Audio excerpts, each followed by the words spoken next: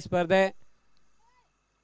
World संघ कर्णधार आपण ताबडतोब संपर्क साधायचा आहे.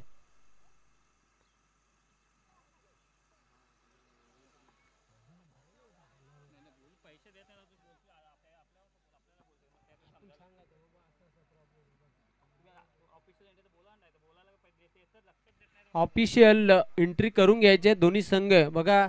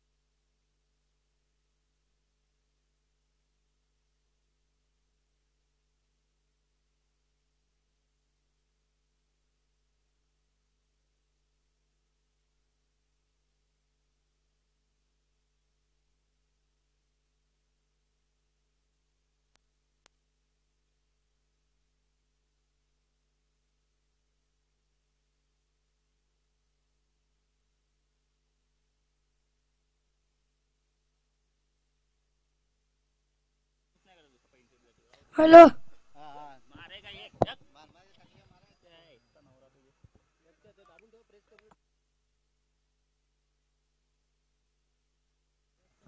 नवीन सामन्याला सुरुवात होत आहे. निश्चितच विजय स्पोर्ट्स खांडपे आणि गावदेवी सोनाले या दोन संघांमध्ये नाणेफेक जिंकून प्रथम गोलंदाजी करण्याचा निर्णय घेतलाय गावदेवी सोनाले संघाच्या संघनायकाने.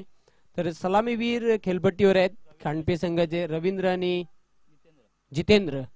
तर पहिलं पॉवर प्लेचे षटक घेऊन येते गोलंदाज सज्ज झालेला बॉलिंग मार्कवर अरुण.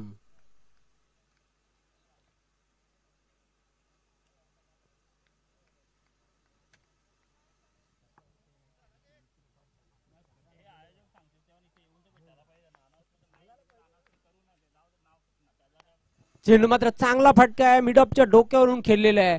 क्षेत्ररक्षक झेपावते आणि लॉंग ऑफ सीमारेषेवर चेंडू मात्र त्याला बीट करून सीमारेषेच्या बाहेर जाते चौकार.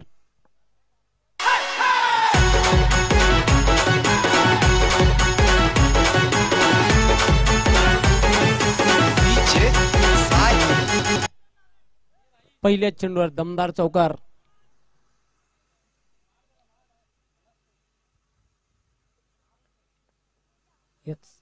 चौकाराच्या मदतीने धावसंख्येला श्री गणेश गेलेला आहे. पुन्हा एकदा अरुण सज्ज होते बॉलिंग मार्कवर. चेंडू मात्र चेंडूचा पाठलाग करण्याचा प्रयत्न केला होता तिथे बॅटच्या पट्ट्यात येत नाही. निश्चितच व्हाईट बॉलचा इशारा येतोय. स्क्वेअर चेंडू धावसंख्या वाढते धावपलकर 5. पहिलं पॉवर प्लेचं षटक प्रगतीपथावर आहे. गोलंदाज सज्ज होते पुन्हा एकदा अरुण. सामना करेल फलंदाज रवींद्र.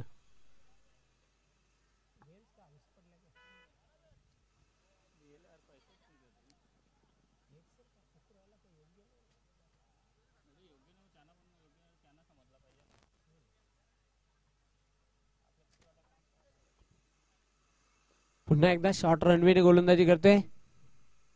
चेंडू बॅकफुट पंच केलेला आहे, जातोय कव्हर बाउंड्री सीमारेषेकडे. चांगली क्षेत्ररक्षण बघायला मिळते. दुसरी धाव घेण्याचा प्रयत्न आहे. सहजगत्या 2 धाव पूर्ण केलेल्या आहेत. धावसंख्या वाढते. धावबलकर 7. चांगली सुरुवात आहे पहिल्या षटकामध्ये बघायला मिळते ती. जितेंद्र आणि रवींद्र ही जोडी खेळपट्टीवर खांडपे संघाची. पुन्हा एकदा सज्ज होणाऱ्या बॉलिंग मार्कवर अरुण. मॅन्डेटरी पॉवर प्लेचे षटक.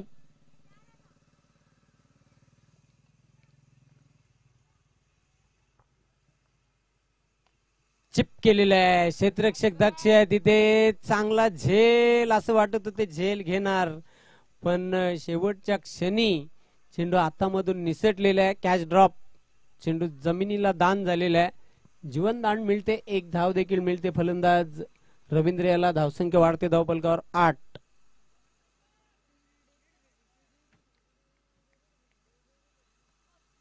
पुन्हा एकदा सज्ज होते बॉलिंग मार्कवर अरुण.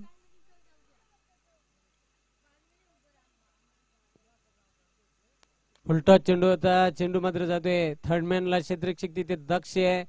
चेंडूला उचलणार फेकणार तोपर्यंत संधी आहे फलंदाजाकडे 1 धाव कंप्लीट करण्याची. आणि या सिंगलच्या मदतीने जितेंद्र याने खातं खोललेलं आहे. धावसंख्या वाढते धावफलक 9. पुन्हा एकदा सज्ज होते बॉलिंग मार्कवर. चेंडू मात्र चांगला फटका आहे. क्षेत्ररक्षकाला चकून जाते. सीमा पार. चौकार. खराब क्षेत्ररक्षण. एक्स्ट्रा कव्हर डीप सीमारेषेच्या बाहेर गेला होता 4 धावांसाठी.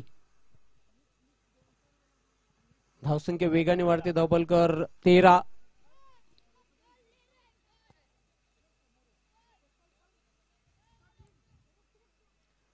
चार षटकांसाठी 20 मिनिटांचा कालावधी आहे तुमच्यासाठी एका डावासाठी.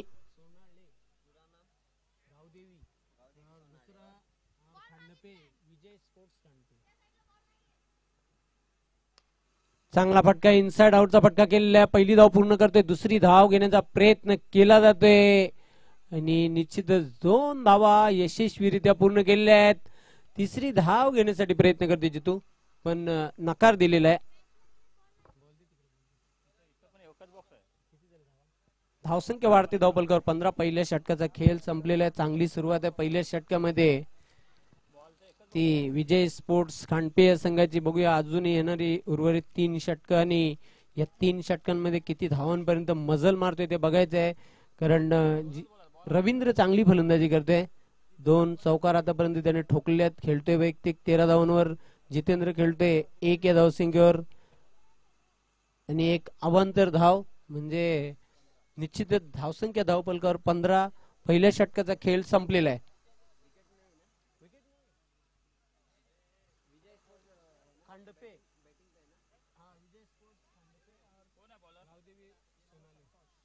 संतोष दुसऱ्या षटकासाठी सज्ज झालेला आहे. बॉलिंग मार्कवर सामना करेल फलंदाज जितेंद्र. पण वेळेसंदर्भात आम्हाला सहकार्य करायचं आहे. जास्त वेळ घेऊ नका मैदानाच्या आतमध्ये, कारण आजच्या दिवशी अंतिम फेरीचा सामना देखील होणार आहे. आणि जर आपण जास्त वेळ घेतला तर कदाचित मग षटकही कपात केली जातील याची नोंद घ्यायची आहे.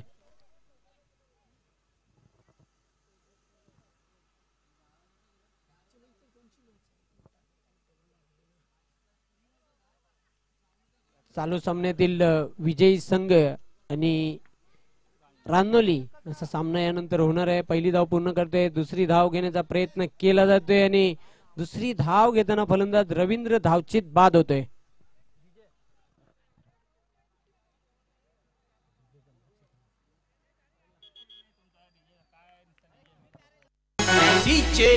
राजे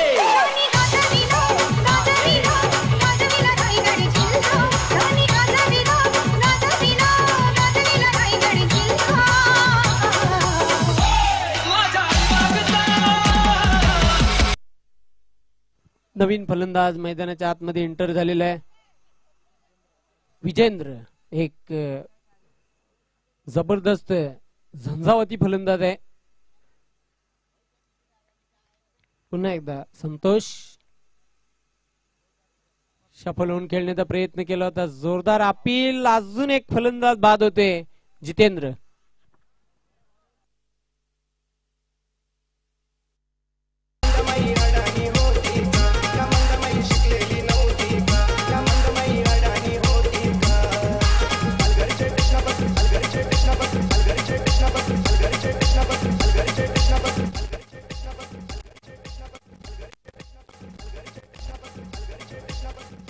जितेंद्र याची मी प्रशंसा करणार आहे. बघा पंचांच्या निर्णयाची वाट तिथे बघितली नव्हती, स्वतःच सांगितलेलं आहे की मी बाद आहे. याला म्हणतात खिलाडू वृत्ती. आणि निश्चितच आता मात्र मैदान सोडावं लागत आहे. ते जितेंद्र याला लगातार 2 फलंदाज बाद झालेले आहेत. धावसंख्या धावफलकावर 16. दुसऱ्या षटकाला प्रारंभ झालेला. नवीन फलंदाज मिलिंद आता मात्र याला चांगला खेळ करावा लागेल, कारण सलामीवीर तंबूमध्ये परतलेले आहेत. ते विजय स्पोर्ट्स खांडपे या संघाचे रवींद्र आणि जितेंद्र. राईट आर्म वरती विकेटने मारा करण्यासाठी सज्ज झालेल्या बॉलिंग मार्कवर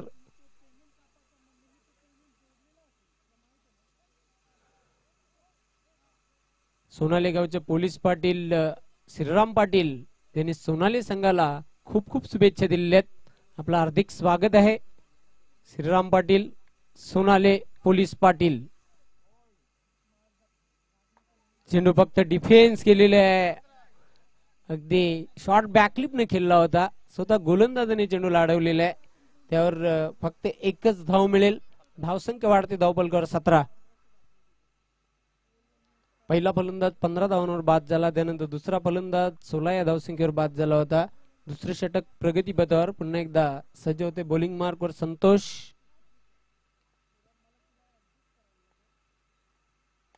चेंडू मात्र चांगला फटका आहे. अगदी गोलंदाजाच्या डोक्यावरून खेळला होता. लॉंग ऑफ सीमारेषेवर चांगलं क्षेत्ररक्षण, धावबादची संधी आहे आणि फलंदाज मात्र धावचीत बाद होतोय.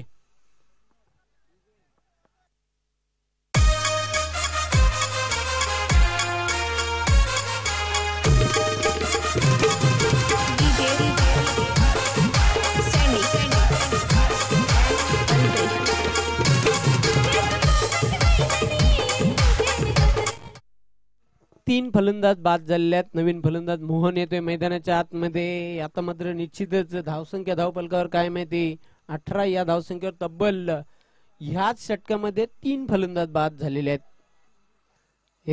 2 फलंदाज धावचीत बाद झालेले आहेत. पुन्हा एकदा सज्ज होते बॉलिंग मार्कवर संतोष. पलटीत खेळलेला आहे. चेंडू जातोय तो फाईन फटका केलेला, फाईन लेग सीमारेषेच्या बाहेर.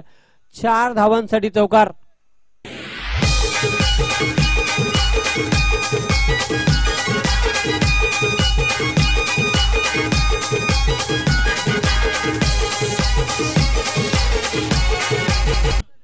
विजेंद्र याच्या बॅट मधून अतिशय चांगला फटका बघायला मिळाला. चेंडू सीमा पार चौकार. धावसंख्या वाढते धावफलकावर 22.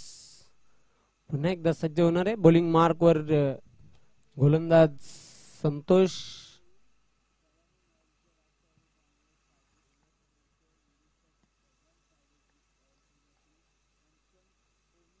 चेंडू अगदी स्टँड अँड डिलिव्हर.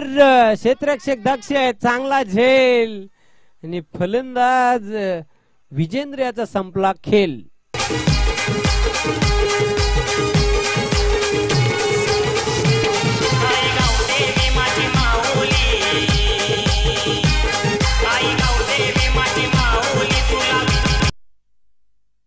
काय झेल घेतलेला, अतिशय अफलातून झेल घेतलेला आहे.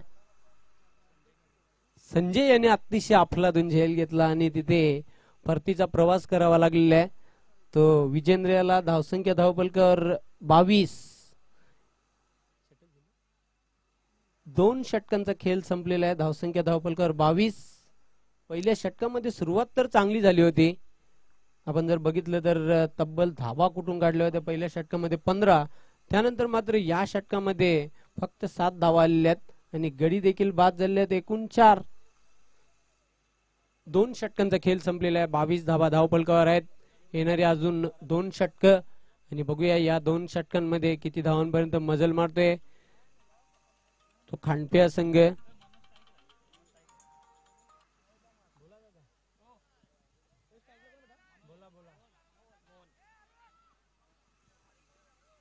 तुकाराम मडवी सरांनी खास शुभेच्छा दिलेल्या त्या विजय स्पोर्ट्स खांडपे संघाला. आपलं हार्दिक स्वागत आहे तुकाराम मडवी सर. तिसऱ्या षटकासाठी गोलंदाज सज्ज होणार आहे बॉलिंग मार्कवर भरत. 4 व्हीलर मला तर वाटते कोणाची तर 2 व्हीलरचे ग्लास रिफ्लेक्ट होते खेळाडूंच्या डोल्यावर.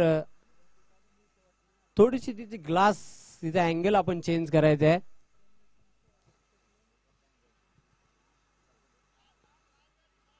रेड कलरची बाईक, लाल कलरची दुचाकी गाडी स्टेजच्या उजव्या बाजूला येते. धन्यवाद. सामन्याला पुन्हा एकदा सुरुवात होत आहे. तिसऱ्या षटकासाठी गोलंदाज सज्ज होते. बॉलिंग मार्कवर भरत, सामना करेल फलंदाज मोहन. नॉन स्ट्रायकिंग एंडला मनोज. पुढे येऊन स्टेप आउट खेळण्याचा प्रयत्न केला होता. Swing and miss dot ball. अतिशय चांगला चेंडू होता. निर्धाव चेंडूची समाप्ती. पुन्हा एकदा भरत सज्ज होणार आहे बॉलिंग मार्कवर. आता मात्र मोहन याला खोऱ्याने धावा जमा कराव्या लागतील. एक चांगलं चॅलेंज जर उभारायचं असेल तर. मोहन याच्याकडे ती एक ॲबिलिटी आहे. इनसाइड आउटचा फटका केलेला आहे. पहिली धाव पूर्ण करते. दुसरी धाव घेण्याचा प्रयत्न केला जातोय. सहजगत्या 2 धावा पूर्ण केलेल्या आहेत. तिसरी धाव घेतली जाणार नाही. फक्त 2च धावा मिळतील. धावसंख्या वाढते. धावफलकावर 24. तिसरे षटक मार्गस्थ आहे. गोलंदाज पुन्हा एकदा सज्ज होते. भरत दुसऱ्या षटकामध्ये चांगली गोलंदाजी बघायला मिळाली. फक्त 7 धावा खर्च केल्या. संतोषने 2 गडी बाद करून दिले आपल्या संघाला.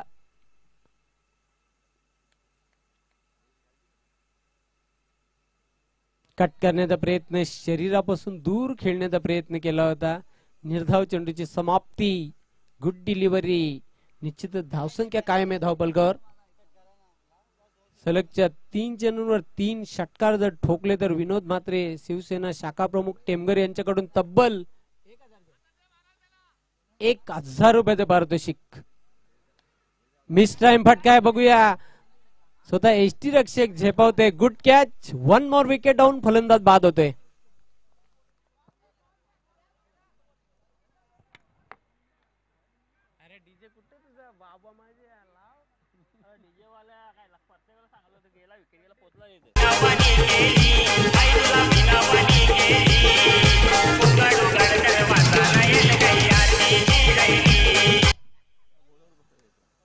वेलकम मंगेश भोईर, आपलं हार्दिक स्वागत. वेलकम रवी भामरे, चेतन पवार.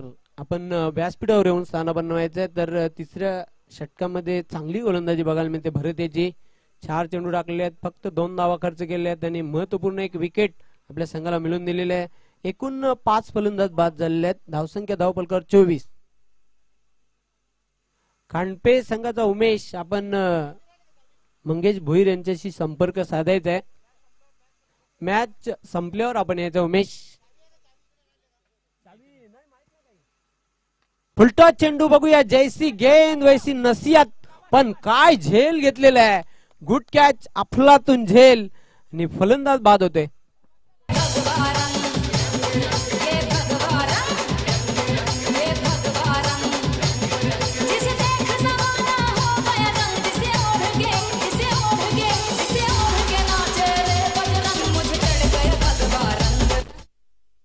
सहावा फलंदाज डगआउटच्या आश्रयाला. काय झेल घेतलेला अरुण याने.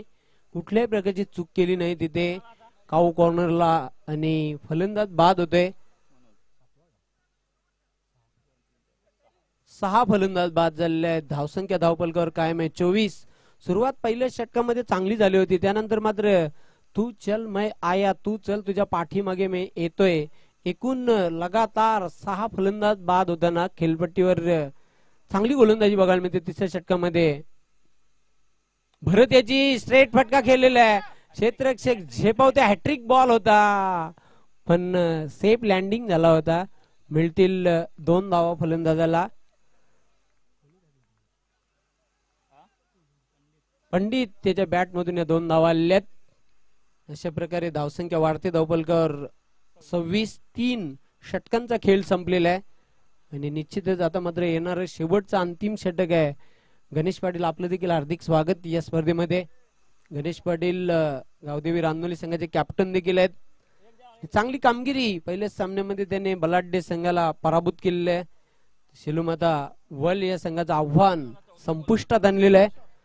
आता मात्र शेवटचा अंतिम षटक कोण घेऊन येते ते बघूया. किशोर सामना करेल फलंदाज नरेश.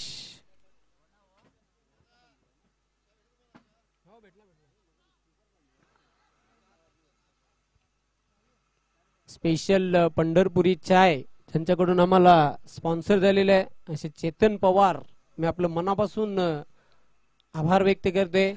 संस्थापक अध्यक्ष चषक 2022 या स्पर्धेमध्ये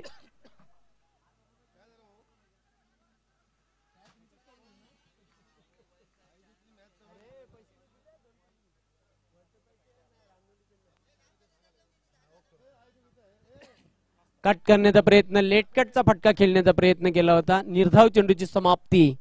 धावसंख्या कायम आहे धावपलकावर 26. शेवटचा अंतिम षटक आहे.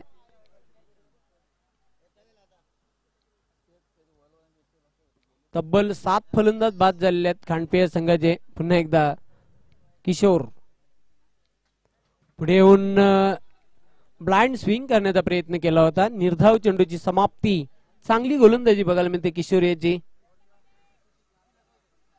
काय गोलंदाजी बघायला मिळाली. संतोष, त्यानंतर भरत आणि आता किशोर त्यांच्या पावलावर पाऊल ठेवून चांगली गोलंदाजी करताना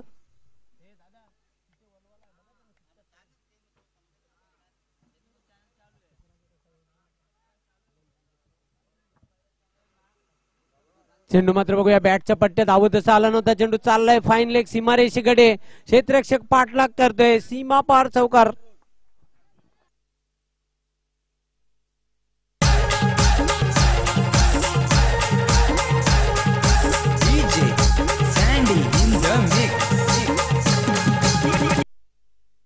धावसंख्या वाढते धावपलकावर 30. मी तर म्हणेन नरेश याच्या बॅट मधून हा एक नशिबाचा चौकार आलेला आहे. पुन्हा एकदा सज्ज होणार आहे बॉलिंग मार्कवर. किशोर षटकातील पुढचा चेंडू टाकण्यासाठी सज्ज झालेला आहे बॉलिंग मार्कवर. कट करण्याचा प्रयत्न निश्चितच अतिशय चांगला चेंडू होता. निर्धाव चेंडू जातोय. धावसंख्या कायम आहे धावपलकावर 30. अजून 2 चेंडू शिल्लक आहेत पहिल्या डावातील. या 2 चेंडूंवर बघूया किती धावा जोडतोय आपल्या संघासाठी खांडपे हा संघ. कट करण्याचा प्रयत्न. अजून एक चांगला चेंडू बघायला मिळतोय. धावबादची संधी आहे आणि तब्बल 8वा फलंदाज बाद होते विजय स्पोर्ट्स खांडपे या संघाचा. 7वा फलंदाज बाद झालेला आहे. सॉरी.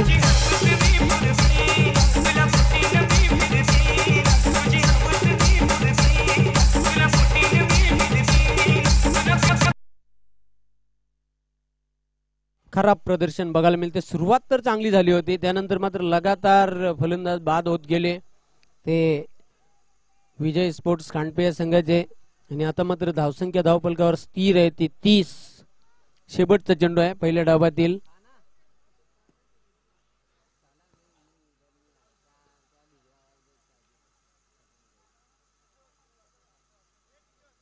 पुढे येऊन बॅकफुटवर जाऊन चेंडूला चांगला फटका केला, पंच केला होता. एक धाव पूर्ण करतोय. दुसरी धाव घेण्याचा प्रयत्न केला जातोय.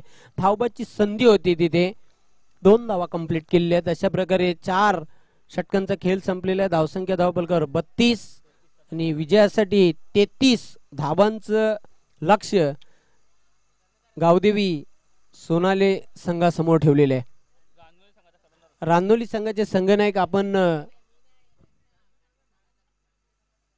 खांडपे संघाचा संघनायक आपण संपर्क साधायचा आहे. मंगेश भोईर यांच्याशी आपण संपर्क साधायचा आहे. उमेश पाटील आपण संपर्क साधायचा आहे.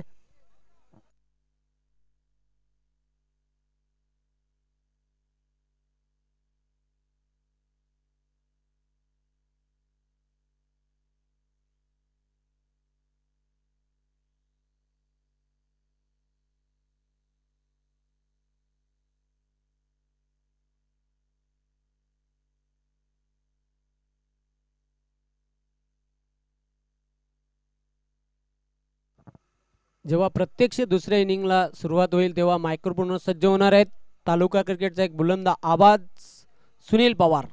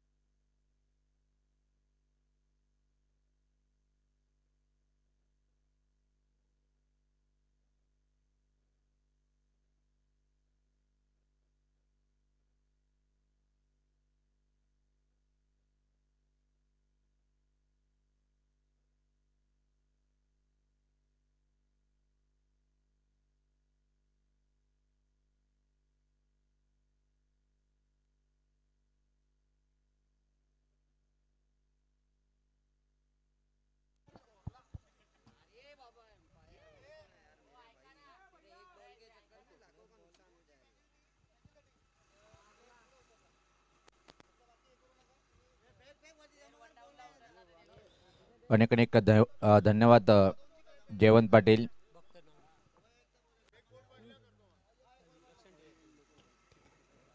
तर गावदेवी सोनाळे संघासमोर जो टार्गेट उभं केलेला आहे पाहतोय आपण, खांडप्या संघाने 33 धावाचं टार्गेट आहे आणि सोनाळी संघाचा उत्साह वाढवण्यासाठी पाहतोय अमरदादा मात्रे हे सुद्धा नेहमी सातत्याने संघासोबत असते.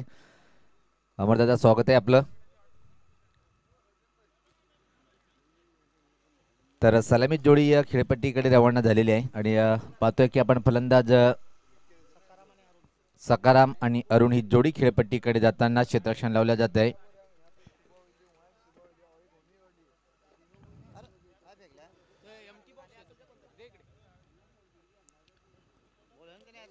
सामन्याचे पंच म्हणून सुनील मात्रे सर आणि सुरेश गरज सर हे मैदानाच्या आतमध्ये आपण त्यांना पाहतोय.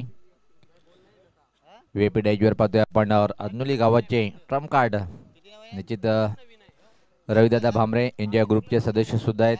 त्याच्या समेत शिलमाता वळ संघाचे मंगेशदादा भोईर आणि संगणेकर अदनोली संघाचा गणेश पाटील. तर निश्चित माजी सरपंच वडगर जय पाटील यांचं आगमन कालच्या दिवसामध्ये खूप उल्लेखनीय कामगिरी पाहायला मिळाली होती वडगर संघाच्या माध्यमातून. प्रत्येक क्षेत्रामध्ये एक जबरदस्त कामगिरी.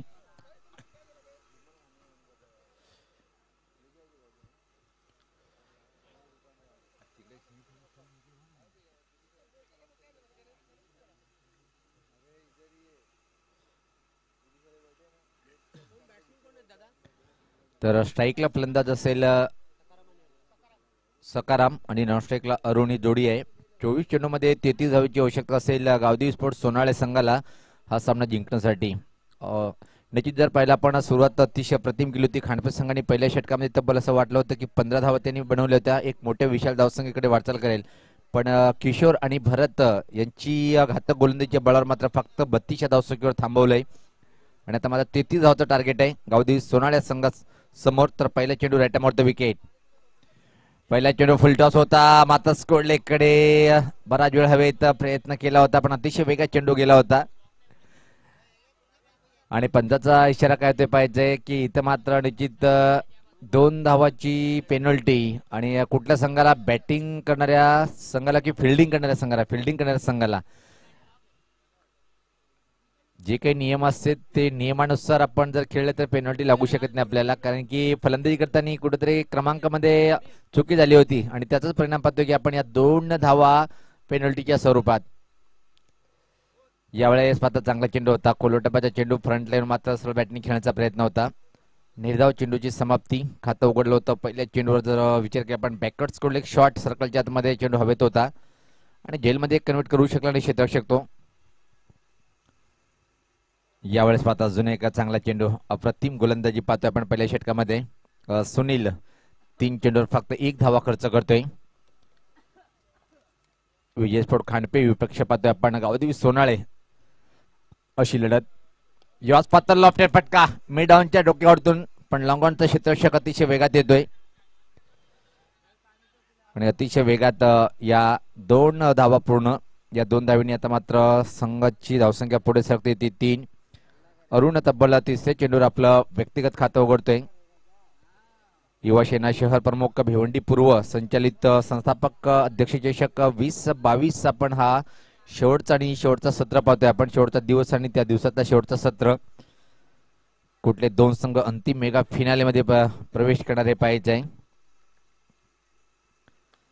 Back to the ball drive अतिशय सुरेख फटका मिड ऑन आणि मिड ऑनच्या मधून चेंडू जातोय सीमा पार आलाय. या चेंडूवर दमदार हा चौकार.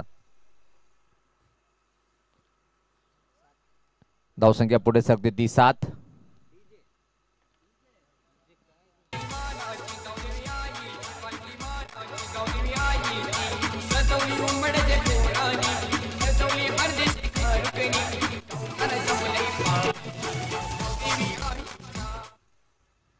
यानंतर जो सामना होणार आहे मला वाटते की विजयी संघ जो ठरेल तो मात्र राजनोली संघासोबत फाईट करेल. राजनोली संघाचा संघनायक गणेश पाटील व्यासपीठावर आहे. याच पाहता बॅकफूट पंच केलाय सुरेख फटका कव्हर बाउंड्रीच्या बाहेर जाणारा हा कलात्मक क्रिकेटचा आविष्कार आणि सदाबहार हा चौकार.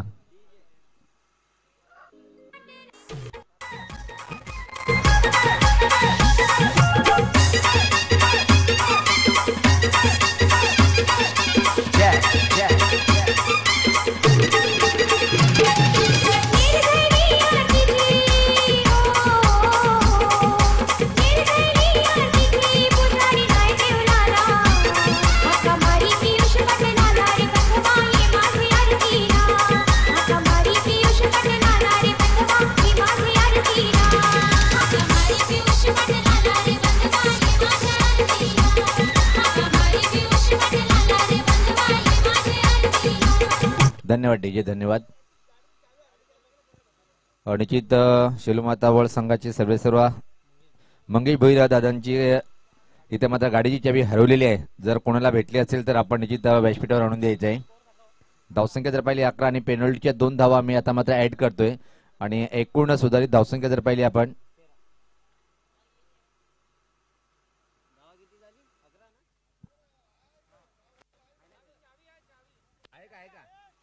चावी सापडलेली आहे. धन्यवाद.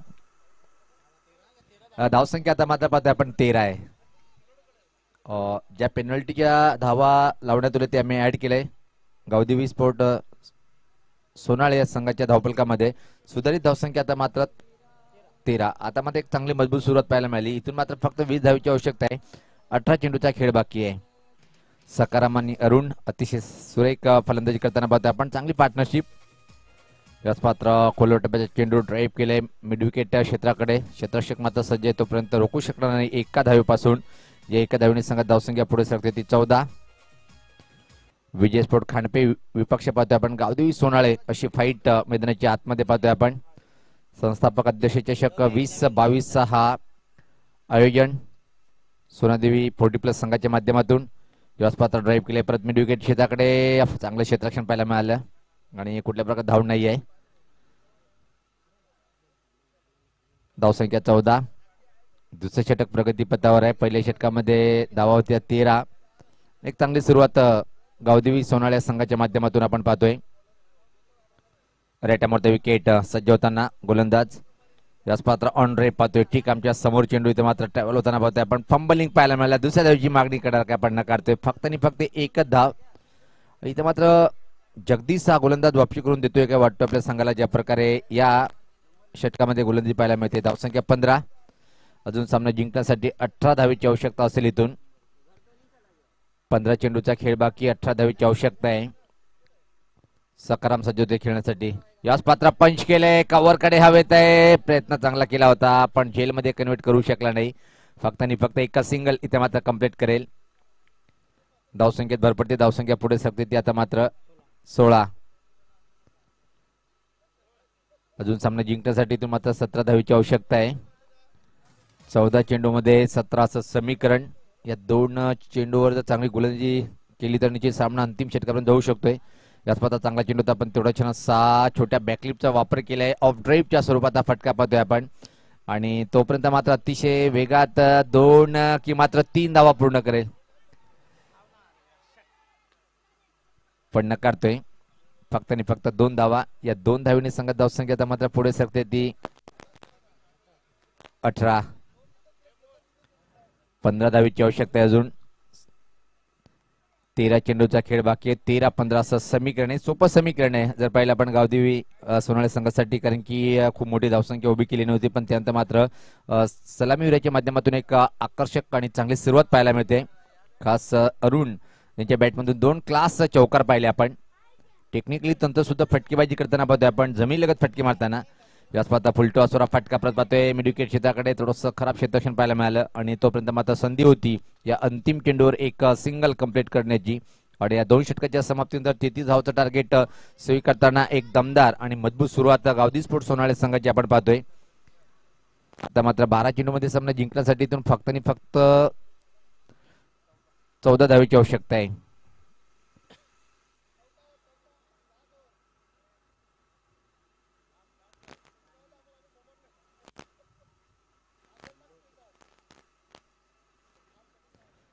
आणि गावदेवी सोनाळे संघाचे पाठीराखे सुद्धा खूप जास्त संख्येने इथे मात्र आहेत आपल्या संघासोबत. विजय स्पोर्ट खांडपे संघाची फलंदाजी करताना सुरुवात अतिशय अप्रतिम झाली होती पण त्यानंतर मात्र मधल्या फळीमध्ये चांगली उत्तम फलंदाजी करता आली नाही. आणि त्याचं एक कारण आहे की गावदेवी सोनाळे संघाची गोलंदाजी अंतिम काही षटकामध्ये खूप चांगली धावसंख्या पद्धत आपण धावपल करू तर मात्र 19 आहे. 14 धावेची आवश्यकता आहे 12 चेंडूमध्ये. 12 चेंडू 14 असं समीकरण गावदेवी स्पोर्ट्स सोनाळे संघाला हा सामना जिंकण्यासाठी. चला आपण वेळ कमी घ्या कारण की अजून जर विचार केला आपण खूप सामने खेळायचे बाकी आहेत. 2 सेमी आणि 2 फायनल. एक म्हणजे 50 वर्षावरील जे 4 संघ त्यामध्ये अंतिम फेरीत पोहोचले दोन संघ आहेत. एक म्हणजे माजी अध्यक्ष 11 आणि त्यानंतर सचिव 11. तर गोलंदाज सज्ज होताना जगदीश दुसरे षटक हाताळलं होतं. आता मात्र मोहन येतोय. पहिला चेंडू लाईन खूपच चुकीची आहे आणि पंजाचे दोन्ही समांतर रेषेत व्हाईटचा इशारा येतोय. हा चेंडू परत टाकावा लागेल. अजून इथं मात्र पहिल्या चेंडूची प्रतीक्षा असेल गोलंदाज मोहन याला. धावसंख्या 20. 13 धावेची आवश्यकता आहे. 12 चेंडूचा खेळ बाकी आहे. पूर्णपणे सामन्यावर पकड सोनाळे संघाची मजबूत. यावेळेस मात्र बॅटची कड घेऊन चेंडू मात्र फ्लाय स्लिप मार्गे गेला. खराब क्षेत्ररक्षण. आता मात्र चेंडू निघून जाईल. थर्डमॅन बाउंड्री लाईनच्या बाहेर येतोय हा चौकार.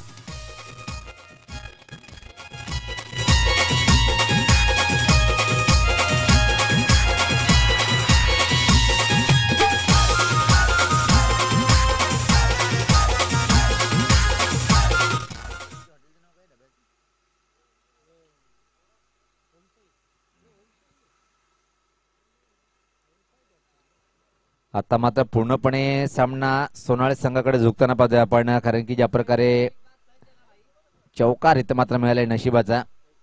खराब क्षेत्ररक्षण होतं.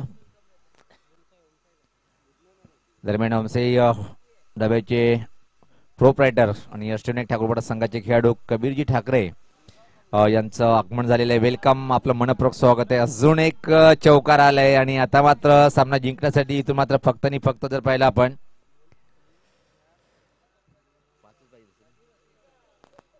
5 धावेची आवश्यकता आहे.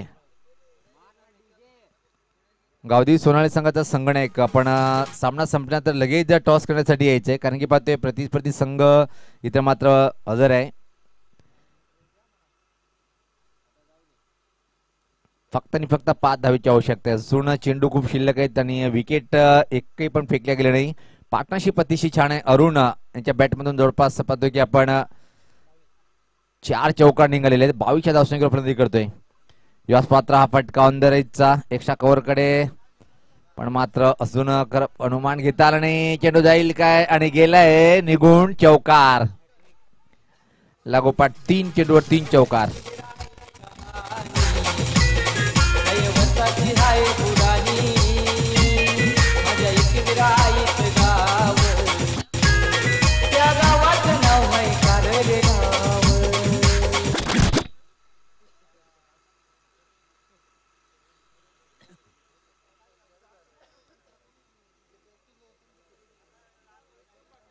एका धावेची आवश्यकता आहे सामना जिंकण्यासाठी. याच बरोबर हा सामना इथे मात्र जिंकले गावदेवी सोनाळे संघाने, हारला विजय स्पोर्ट खांडपे. तर मॅन ऑफ मॅच जर पाहिला आपण निश्चित नो डाऊट, कारण की 33 धावाचा टार्गेट होता, पण काय सुरेख गोलंदाजी पाहायला मिळाली खास तिसऱ्या षटकामध्ये. तर 2 खेळाडू दावेदार होते, पण सामनावीरचा किताब जातोय ज्यांनी 4 धावा खर्च करून 2 विकेट प्राप्त केल्या. तो म्हणजे सोनाळे संघाचा गोलंदाज सुद्धा दावेदार आहे आणि पाहतोय अरुण सुद्धा दावेदार आहे. तर 33 मधून अरुण यांनी एकट्याने 27 धावाचं योगदान दिलं, म्हणजे साहजिक आहे की सामनावीर मात्र अरुण ठरतोय.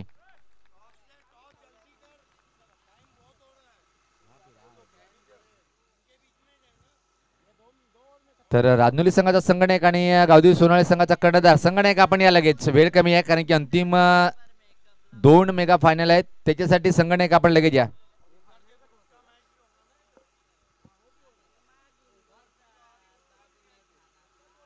एक सेमी उधर खिलाएंगे ना, नहीं रे अभी 6 मैच बची.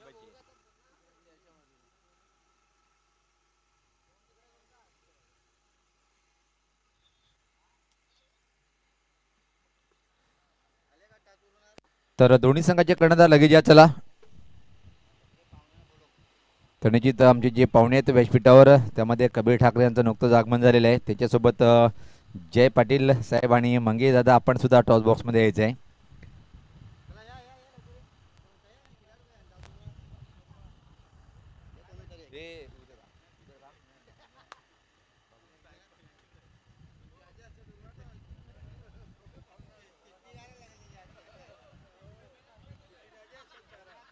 तर पाहतोय आपण सामनावीर स्वीकारताना ते मात्र अरुण यांनी 27 धावाची खेळी साकारली. कबीर ठाकरे शुभ असते पाहतोय आपण. हा बक्षीस इथं मात्र स्वीकारताना